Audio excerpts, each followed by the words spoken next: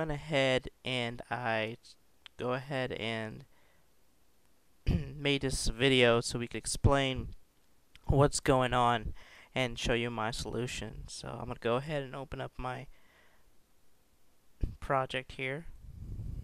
And I changed it from a little bit from in class to make it look a little bit better and to explore generics a little bit better too. Let's see.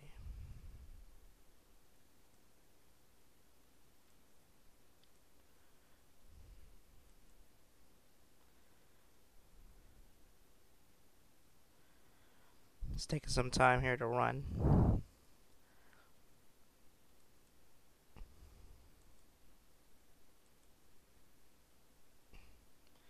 Alright, let's look at the first class I built. It's called Molder, and I basically made this class so I could separate them for you to look at. You see that I made an array list, and the array list contains a string, which is one of the requirements I made. I made a separate class for Scully, and that one takes an array list that takes in integers. So that's pretty self-explanatory. In the generic, you can see it takes in a t and a v, and I have a method here that we're going to use later to get your merged array list. So let's go to the test file here. As you can see in the test file, I created a Scully object and a Molder object, and the object contains the array list that we need. And I created a new array list that would be our finished project.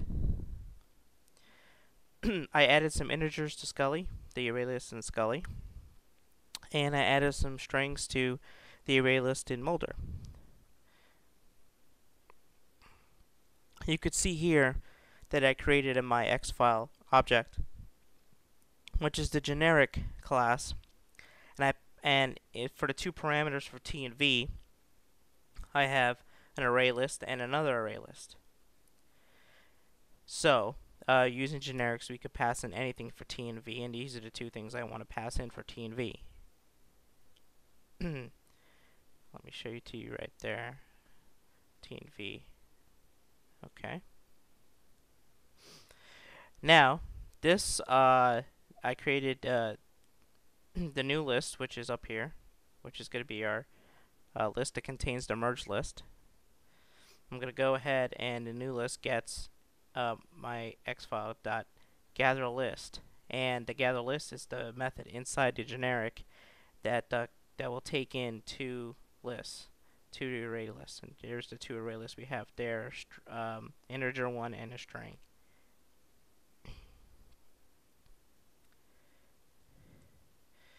As we can see, I created three array lists to use to manipulate the lists. And here we go. We passed in one list here and one list here of type T and V, which they are. This is of type array list and array list, and this is an array of type array list and of type another array list. And we pass them in. We assign them to the array list that I have set up. You notice that I cast them.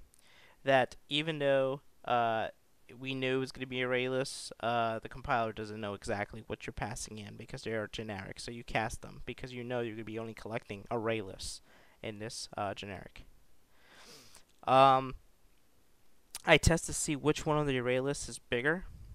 You notice that I have in the comments here, we could have used a compare to, which was last week where we learned about compare to, and we could have used a compare to if we already had one. That's where it could have come in handy.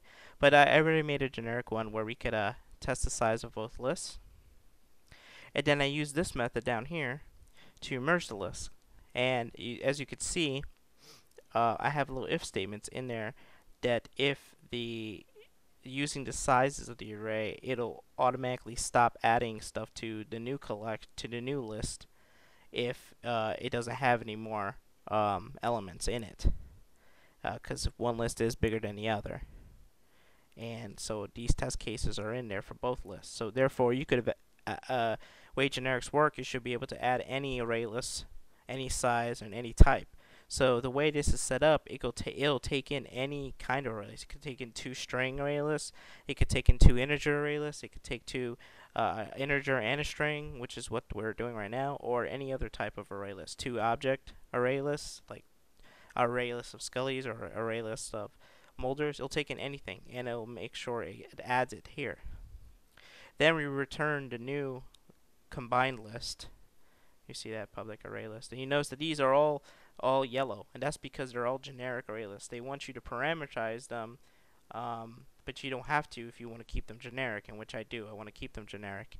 So I went ahead and returned the array list back to here, to my new list, and then I go ahead and I print a new list out. So let's go ahead and run this.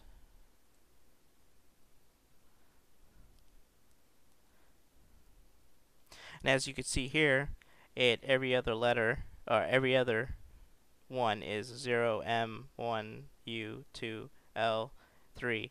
And you notice that we ran out of integers at this point, so then it just added the remaining other characters from the string. So that's exactly what I wanted.